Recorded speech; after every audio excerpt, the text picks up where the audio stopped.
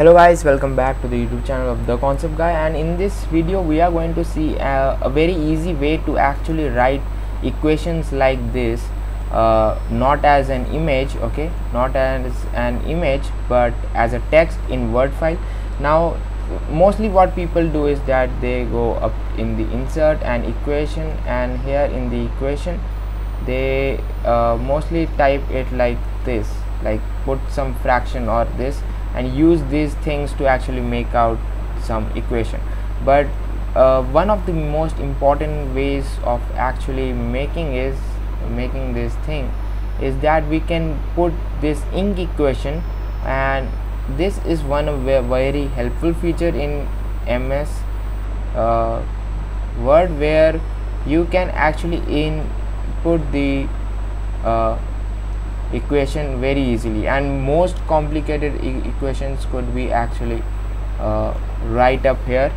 So how it works actually, so even if you are having a mouse, it actually predicts quite easily what you are writing.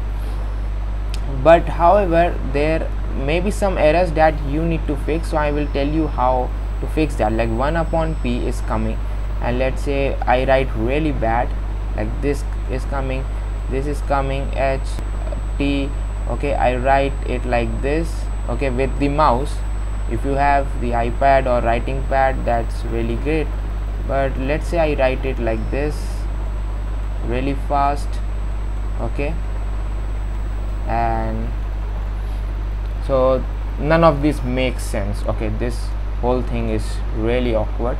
So what I can do, I can take this thing, and so I can select, let's write it at least in a better way.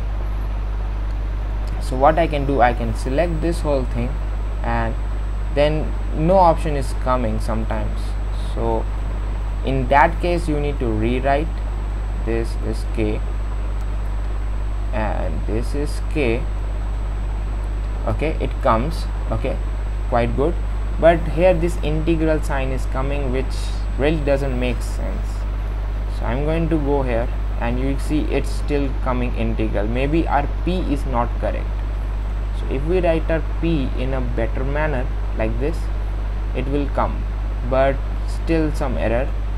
So instead of this minus, I will write 1 over here, okay. I will tell you why, okay, in a while.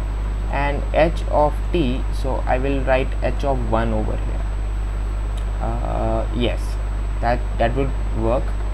And instead of this is my h, so h, and raised to power p is not there, p is separate, so I need to remove this and write p over here, and instead of minus I will write 1 over here. I will tell you the reason, and we will change it, don't worry. We will make this k a little better.